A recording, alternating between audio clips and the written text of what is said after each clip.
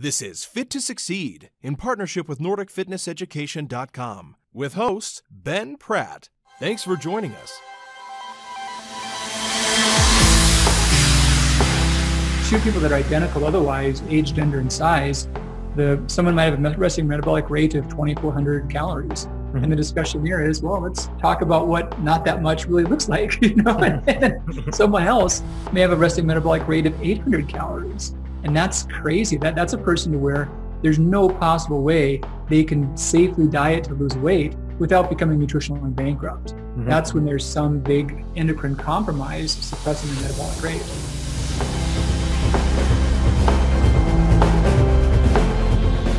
Hello listeners, and welcome to this episode of the Fit to Succeed show. I'm excited today because I have somebody who's influenced my own nutritional practice, somebody whose work I came across perhaps 6-7 years ago, and his name is Dr. Alan Christianson. Dr. Alan, it's wonderful to have you with us here today. Hey Ben, glad to be with you. Let's have some fun. I hope so. Now, just to put the listeners in the picture, Dr. Alan is a certified naturopathic doctor. He began his integrative practice at his clinic back in 1996 and has written several different books, and we're going to get into two of those today. Now, whilst you've been in practice for many years, Dr. Alan, you further established your reputation with expertise in the field of adrenal research and in stress and the effects of stress upon the body. Now, I'm sure you're aware that way back in 2002, another doctor by the name of James Wilson also wrote a book called Adrenal Fatigue and termed it the 21st Century Stress Syndrome. Now, what I would like to ask to kind of kick things off is, how does his concept, Dr. Wilson's concept of adrenal fatigue, compare with the concept you discussed in your book about adrenal reset? Yeah, great question, Ben. Dr. Wilson's a personal friend, has done a lot of good work.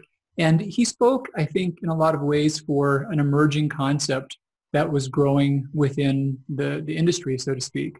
Mm-hmm. And he conceptualized it as saying that there's this condition that causes many symptoms, generalized fatigue, body aches, food cravings, and can be ameliorated by various strategies, mind-body rest, relaxation, stabilizing blood sugar, avoiding stimulants.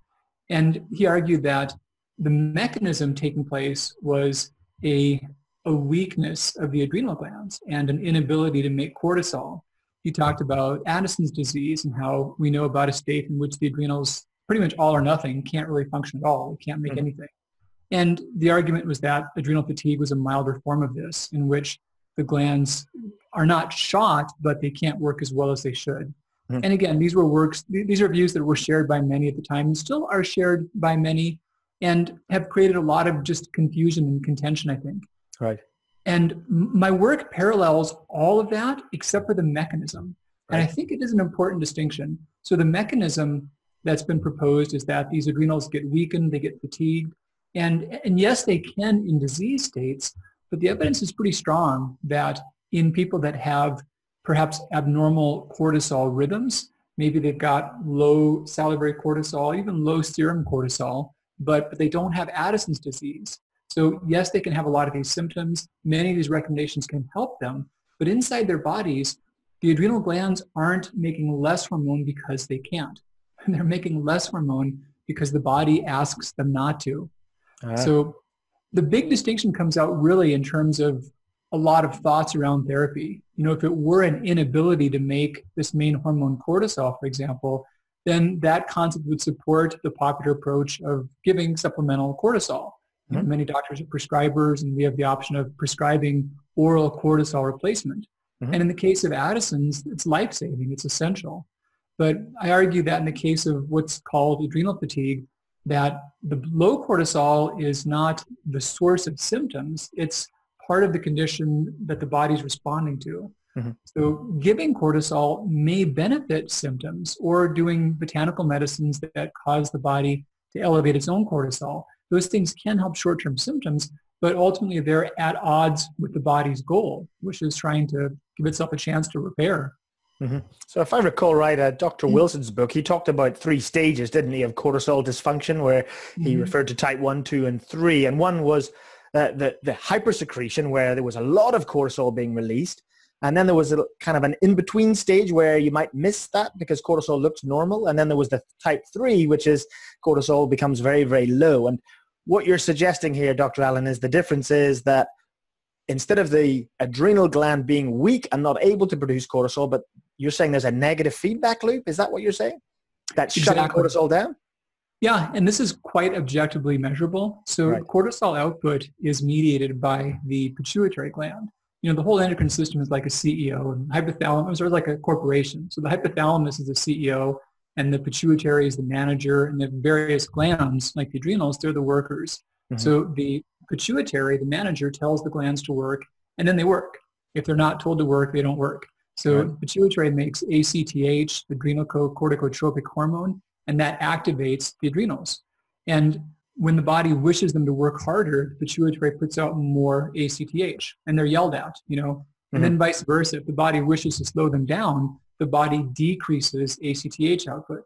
So in Addison's disease, you'll see low cortisol and you'll see very high ACTH. And what's happening there is the adrenals are not working, but your body is yelling at them to work, and they're the weak link. But in this state that's called adrenal fatigue, you can still see low cortisol, but you'll also see low ACTH or normal ACTH. And what that means is the adrenals are not working hard because they're not being told to work hard. No, that makes sense. That makes sense. That kind of makes me feel that we should jump back just a little bit, because perhaps we've jumped right into the endocrinology here, which is great, and I love that. But stress, of course, is a very real concern in modern society. And it's quite clear, even from that early discussion we've just had, that it has quite profound effects upon the body. Why does stress have such an impact upon the hormonal system, and how can that cause it to become dysfunctional? Yeah, so stress, we think about mental emotional stress, which is real and powerful. There's also many things that disrupt our chemistry that don't fall under that rubric, but are still stressors. You know, blood sugar changes, temperature changes, and the body does its best to adapt to those. And when it's trying too hard to adapt to too great of a stressor, too many stressors, or too much duration of stressor, then this daily rhythm becomes altered. So the adrenals, they're part of what we call this HPA axis, and that's the hypothalamus, pituitary, and the adrenals. And if there's too many disruptors at once, how they control the body's daily cycle becomes thrown off. A healthy cycle is a lot of cortisol made in the morning and then shut off as the day goes along. But because this HPA axis manages stress, if the stressors are severe, then that can change that timing. It's also relevant for those that have had large stressors early in life, you know, before age 18. All these things can make it to where the body's response mechanisms, the stress response mechanisms, they become hair triggered, and they can become over responsive to milder things. And yeah, when that rhythm changes, that rhythm dictates everything in the body. The circadian cycle, everything you can think of is governed on that rhythm and on that cycle. And so when it's thrown off, blood sugar regulation, detox, hormone regulation, the body's immune response, gut repair, brain chemistry, nerve cell regeneration, everything's just not functioning as well. You know, the body's always in all hands on deck mode and never gets to go into rest and repair mode. Right. And I understand that we produced and wrote a course about sleep and the ability to sleep well. And cortisol was one of the hormones we looked at. And from what I understand, when cortisol is dysregulated and we have elevated cortisol at night relative to morning time, it actually throws sleep out as well. Is that correct? That's totally true. There's almost like a seesaw relationship between cortisol and melatonin being the main sleep hormone. Another big thing we see is that it's a break from cortisol during sleep that allows the liver to do work to control the blood sugar throughout the rest of the day. Oh, fascinating. That's really interesting. Really interesting. Now, in terms of that stress load of modern society and the go that we kind of work through these days, are there any other hormonal systems that are at risk of dysfunction beyond just this simple cortisol relationship? Well, this is a case to where, you know, all roads lead to Rome. Cortisol itself has effects on governing how other hormones are received across the cells. So hormones are messengers. They're sent off by these glands, and they flow throughout the bloodstream. And then some target tissues respond to them more than others. And they do so when receptors open and absorb the hormone. So we've got hormone receptors in the lining of the uterus, for example. And if estrogen is present, and the receptors are responsive, estrogen can have a proliferating effect upon the uterine lining. But if the receptors are not responsive, it's just like that hormone fluctuation didn't occur. And so that cortisol cycle, not just having it or not having it, but it's that cycle of cortisol that gives you proper cell permeability. And the body has that as one more level of control over all the hormones, the thyroid, the ovarian, the testicular hormones. So the body can adjust cortisol if it wishes to fine-tune how those hormones are used at a cellular level. And consequently, when cortisol is disrupted, then even if the other glands are doing perfect jobs, then the net effect can be altered.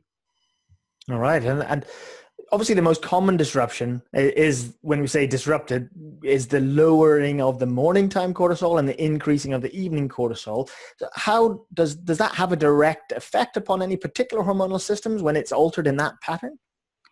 Quick expansion. I'm not sure most common. If cortisol, ideally morning high, nighttime low, if it's always high, always low, or backward, right, they all lead to that same problem. Oh, do they so really? Any way that it's not in that good rhythm, sometimes you'll even see it up and down a few times in the day, but yeah, any way it's not right can do that. And it can act on all hormones in terms of timing and which are most salient. So some of the effects that it has are more pronounced throughout longer periods of time in the case of menstrual hormones, because they're monthly cycles. Daily effects may be more pronounced for thyroid hormones. This also has effects upon how readily thyroid hormones get degraded. So your thyroid releases hormones that govern your overall basal metabolic rate, and after they've been released, they're broken down into more active and less active hormones. And that breakdown process can become altered in the absence of a proper cortisol cycle. Now, you kind of talked about in your book, The Adrenal Reset Diet, the impact that a dysregulation of cortisol, and I'm assuming from any of those altered patterns that you identified there, that a dysregulation of cortisol can be one of the factors that leads to weight gain. I wonder if you could explain that a little to the listeners. Yeah, to be super, super precise, it can partition how the body stores fuel. So we have insulin that can target fuel towards muscle mass, or it can target fuel towards visceral fat. So the same scenario, your body will put more energy into the muscles when you're in a good, healthy state. You're just to anthropomorphize a bit, if your body feels that the world around you is safe and that food supplies will be consistent and that it might even be a safe time to reproduce, then more energy goes to muscle mass. But if the perception is that you are in times of danger, then along with that, your body assumes at a subconscious level that food supply may not be secure and there may be food famines that are soon to come. So rather than put fuel in the muscles where you're apt to burn it up in the short term, you'll put that fuel in fat stores where it's harder to access, especially visceral fat stores. So you got to reroute that. And to be really precise, the adrenals make cortisol and cortisone. And cortisone's a weaker precursor of cortisol. Right. And when this timing gets thrown off, parts of your body outside of your adrenals, they push more cortisone into cortisol. And that's how the fuel gets directed towards the visceral fat. All right. So you're saying then that people who have that dysregulation, that it affects a number of systems, but in particular, fat storage, the partitioning of fuels, as you suggested there, ends up more around the middle, around the visceral fat, around the organs and that sort of stuff. Exactly.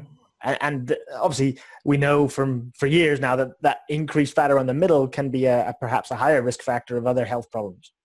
Very much so. One more exciting thing that I learned more about since then, we all did more about since then, was this phenomenon of intermuscular adipose tissue. So along with the muscle tissue not being as full of fuel, glycogen especially, then the fuel that it does have, it's more apt to retain and less apt to utilize.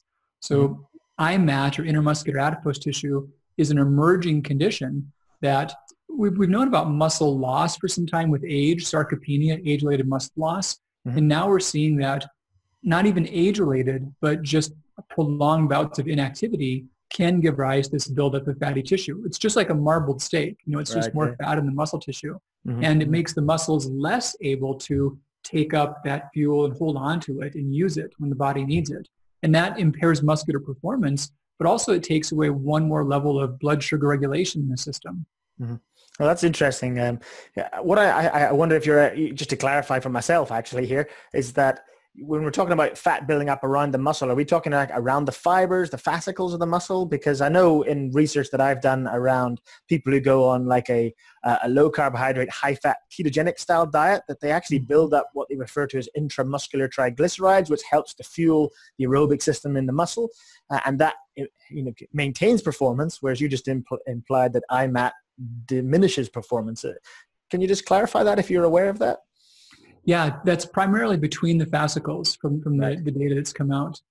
Mm-hmm. So it's not actually inside the fibers themselves and supplying the fuel. It's just becoming a dormant fat, so to speak, around the muscle tissue. Correct. It's more toxic and less amenable to beta oxidation.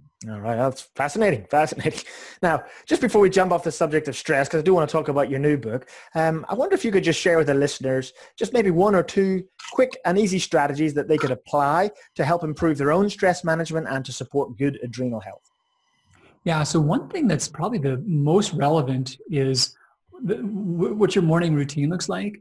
And the two facets of that I would argue have the biggest effects would be how soon you get exposed to light, like serious light, not just like flipping the lights on, but actual sunlight or the equivalency of that. Mm-hmm. And then also how soon you have your first protein-containing meal. Oh, wow. So it seems that those things are really big drivers of turning on the body's cortisol awakening response. And in anticipation of that, from what the habit has been for prior days, the body anticipates when the day should start. And that first step, that cortisol awakening response, that dictates the whole rest of the 24-hour cycle. So having those things occur well affect how well you sleep at night and affect how well you wake up the following days and affect energy throughout the day. Mm-hmm. That's fascinating to hear you talk about that in relation to cortisol, because I've often heard that particular strategy in relation to sleep, that in order to get your sleep cycles right, you should get lots of sunlight early in the morning. Yeah, and that's why that cortisol spike almost like sets the momentum for the cortisol plummet, which is the melatonin spike later on in the day. All right, excellent. That's fascinating. Now let's just shift gears now and talk a bit more about the metabolism reset diet. Sounds like the sister book to the first one. And in that particular book, you discuss the concept of being over fat in preference to being overweight. I wonder if you could just clarify that, please. Oh, for sure. Such a big thing. So that's a term that's been used in research to collectively refer to those that have just too much scale weight and then too little muscle mass. Those that have appropriate scale weight, but too little muscle mass, too much fatty tissue. And the data now suggests this is by far the vast majority of the population. And it's the biggest predictor of so many health complications. We've seen for a while there's been almost an enigma about how some people can be on the heavier side, but not develop diabetes or metabolic complications. And then others, the opposite. They appear not to be heavy, but they get these illnesses. And so it seems that we've got our own individual set points for how much fat we tolerate within the organs. There's a hierarchy of how we take in fuel from the diet, carbs, fats, exogenous ketones, even alcohol. They all become fuel in one sense. Mm-hmm. And we then move those throughout the system. And there's a hierarchy of storage containers. Like the first places we put it are the safest. And the more steps we've got to overflow into, the more dangerous it becomes. And I mentioned before about intermuscular adipose tissue. So when your muscles are healthy, you've got enough muscle tissue. It's not burdened with toxic fat and it's active. It's being used. It's a nice place to store fuel. It's right there and you got it. It's a safe place to have access to it. Mm-hmm. Now, when that's overflowing, the next step is subcutaneous fat. This is the stuff that, it may have cosmetic concerns. It may do cellulite, but it doesn't seem to be a large risk factor for health issues. But that will then overflow into the visceral fat, which overflows into two levels of organ fat. The first one is fat that builds up inside organ cells, primarily liver, secondary pancreas cells. And then the next level is the fat that builds up between those organ cells. And the final reservoir is just the bloodstream. So when there's no more place for fuel, that's when we see blood glucose, blood triglycerides, blood ketones. They're elevating because there's just nowhere left to put it all. And that's the most dangerous site of all. So it's almost like an overflow into the bloodstream. Completely. And all the mechanisms before then have varying degrees of one being more dangerous than the next, but they're all protective places to put it. Mm-hmm. And so it sounds like that ultimately comes from an excess of fuels themselves being constantly put into the body. An excess of fuels, a low amount of fuel utilization, or a poor capacity to burn the fuel that's there. So yeah, there can be some combination of those things. Well, that's a good clarification. Thank you. I really appreciate that. Now, why then is this overfat state, or I suppose we could also refer to it as this low lean body mass, so relatively body fat is higher. That sounds nicer. Yeah, low lean body mass. Why is that considered a greater risk factor then? Is that purely because of with a loss of muscle tissue, we therefore would have a loss of metabolic rate? Or is there more? Well, that's the thing, is that whenever we reach the state to where our composition's compromised, we've really lost that first big safest bucket. Now that big safe bucket is not doing its job as well. Right. So that fuel overflow is hitting everything else. And this is counterintuitive, but we think about a lot of things that are valid concerns, like icky chemicals that come in our body, or the stress or the dangers from infection or whatnot. The largest chemical trauma, and the thing that wears our cells out, like in a complete class all by itself, is converting fuel into energy. Nothing else is remotely close to that. No, really? And the most dangerous thing we could ever do is to jam glucose inside of a mitochondria that can't take it up, or triglycerides, jam them somewhere that the body can't take it. There's no more surefire way to kill organelles than that. No, so really? That's why we have all this hierarchy. And once we start having less ability to keep the fuel in safer buckets, that's when we see all the illness emerge, all the chronic disease. Now, I know when you look at sort of the metabolic components of the body, the largest is always considered to be the basal metabolic rate, which is the total sort of metabolism of the body. And you've talked there about the next step is the muscles and the ability to burn off that body fat. But I know that from a lot of people who diet, we often see that metabolism can be lowered, or through sedentary living or poor sleep, that we get this drop in metabolism. What is it? What's the driver behind that? Why does that occur? Yeah, so two big variables about metabolism. There's the overall rate of it, and then its flexibility. And I'll answer that. What I've been talking before about those buckets and the muscles and all that, that's really about the flexibility. That's how much room you've got to soak up fuel and let fuel out. But back to your question, the overall rate of metabolism, the two largest controllers of that, many things affect it in almost insignificant ways, but the two biggest drivers, we're back to just body composition, just how much muscle mass you're carrying around, and then also your health of your thyroid hormones, how well thyroid hormones are utilized throughout the body. So in normal physical function, there can be about a 60% variation in basal metabolic rate based upon thyroid status, if it's too high or too low. For quite a while, we would measure resting metabolic rate among people.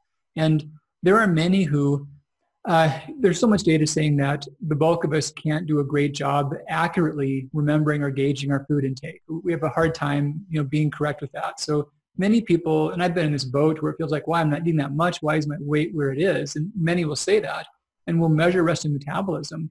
And two people that are identical otherwise, age, gender, and size, someone might have a resting metabolic rate of 2,400 calories. And the discussion here is, well, let's talk about what not that much really looks like. And someone else may have a resting metabolic rate of 800 calories.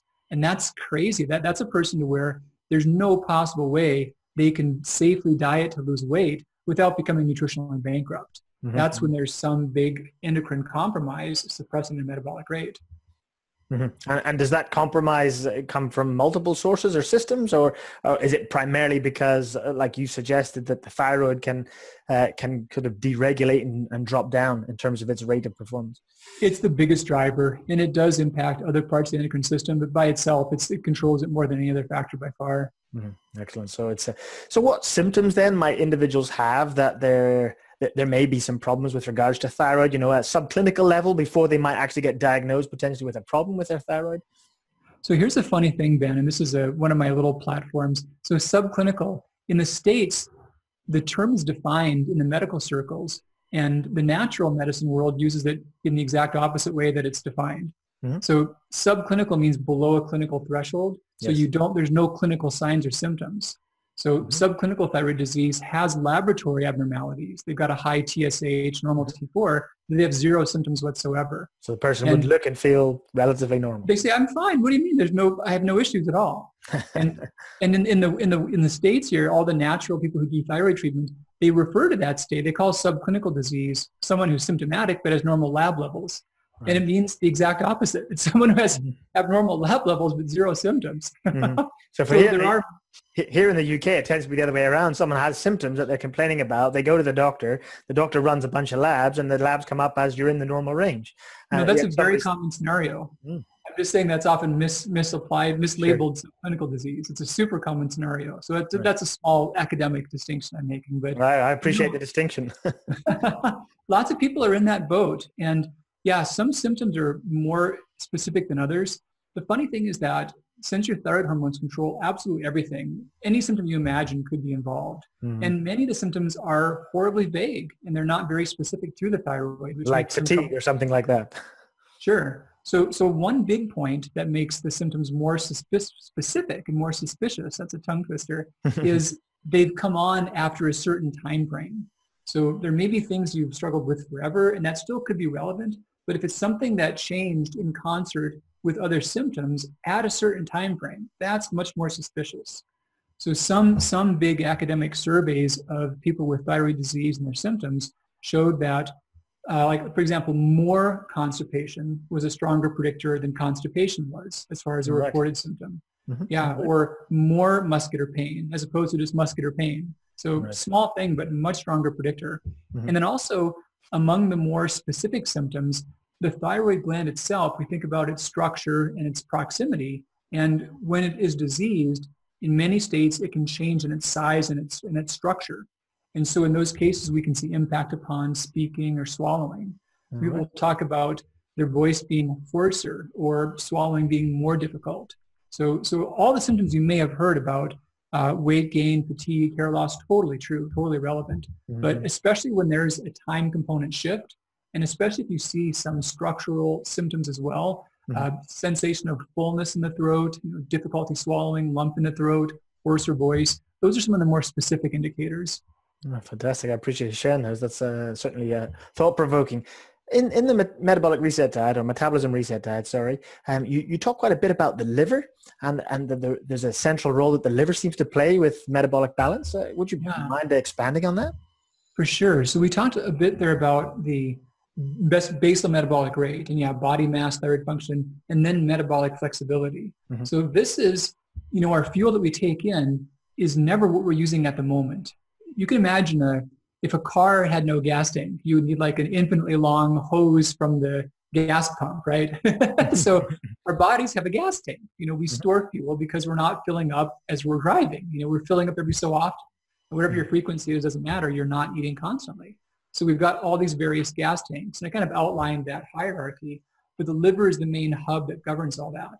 So when it's working well, it's able to allow the body to safely take in fuel in a way that it can get out again later on. Imagine that your gas tank worked to where in your car, you filled up with 10 gallons, but you can only get 9 gallons out of it. Every time you filled it, you could only get out 90% of what you put in.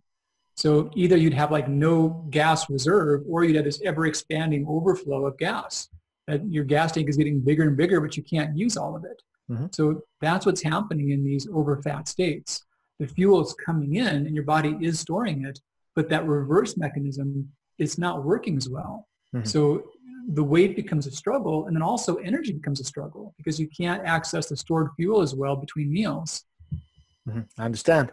So I'm just wondering whether this has some bearing, because I know that the liver manages certain fuels differently to others. For example, when we eat carbohydrates and we get down to glucose, that can be taken directly into the bloodstream and start to fill those reserve tanks like you've talked about. But if we if we eat a large amount of fructose, then that is dealt with biochemically differently and has to be managed via the liver through the hepatic portal vein. Can you perhaps explain, does that have some bearing on this ability of the liver to play a role in metabolism? It's pretty bizarre. Had you asked me about 7 years ago, I would have given you a different answer. I've looked at a lot of human and animal studies since then, and it's really, the body has this threshold of energy balance. And when you're above or below this threshold, it's a whole different ballgame. So the more recent studies on fructose overfeeding in animals, for example, they've shown that, you can take a rat and you can have them, just going to make up some stuff. They need, 100 pieces of rat chow to break even on their body mass, making this up completely. So if you take that and you add on 10 more units of fructose, you can give that rat fatty liver in no time. Right. Now, if you take that same rat and you take away 10 units of their rat chow, so now they got 90 units of rat chow, and you give them 10 units of fructose, there's no liver issues whatsoever. All right. You take that same rat and you give them their 100 units of rat chow and you add in 10 units of butter, they're going to get fatty liver all day long. Oh, really? But it's only when you're above that energy balance threshold. I see. So there has to be an excess of caloric need before we start to see those problems with fatty liver. Is that what you're saying? To really dial in, I talk about fuel versus calories. Protein, fibers, resistant starch, they're a little bit different. Alcohol is a little bit more toxic. But if you talk about carbs, fats, ketones, they're completely identical as far as that fuel equation. Right, they all break down to a common substrate called oxaloacetate. And any of those at a state of overload becomes problematic. And specifically what happens is you've got fuel stored as glycogen and as triglyceride. Now, you need glycogen to access triglyceride. You get that triglyceride burned in beta oxidation. So the pathology that occurs is that they become out of proportion. You get too little glycogen relative to triglyceride. And in the cells, you can see in disease states that they're just all waxy and fatty. And all the little spots that carry glycogen are crowded out. So you've got all this stuff that you theoretically could use, but you got no way to spark and ignite it and burn it properly. All right. So if I understand you correctly, you're saying that when perhaps more particularly like muscle tissue and tissues that utilize glycogen, when they have kind of... The liver tissue right now is what I'm speaking about. Oh, and the liver as well, I suppose, is the other major glycogen store beyond the muscles, isn't it? When they have full of glycogen... Because they can't use ketones for fuel. The liver is the one organ that can't do that. So it's completely dependent upon glycogen to access stored triglyceride.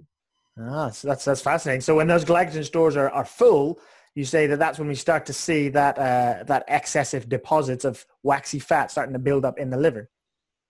I'm saying when the glycogen is compromised, that's when the body cannot access the waxy fat that's built up. And what conditions would lead to that compromise? So that's that equation of that fuel overload from too much. So I'll back up a little more, explain this further, but yeah, that's too much fuel, too little fuel being burnt or inability to burn it. So there's a much more finite capacity to store glycogen than there is triglyceride. So when you're pouring on more and more fuel, fats are more energy dense. They take up less space. So your liver can crowd in more and more triglycerides in the cells and around the cells, but you've got a very finite capacity for glycogen. So when you're at that fuel excess state for long periods of time, that's the emergence of fatty liver. So that's foie gras. That's how foie gras is formed. It's the exact same process. It sounds very similar to what happens with muscle tissue and subcutaneous body fat, that when the muscle tissues can't take on any more storage, it gets thrown into subcutaneous body fat, but you're happening specifically around the liver itself. Is that a fair comparison? Completely. And what's different is that other tissues have a little more flexibility in burning fat with less dependency upon glycogen than the liver does. All right, fantastic. Now, we're just about coming up in time, but one of the things I love about the adrenal reset diet and then also the metabolism reset diet is you always have created these nice practical aspects to the books towards the end, lots of ideas about how you can put in place strategies and dietary approaches to help support.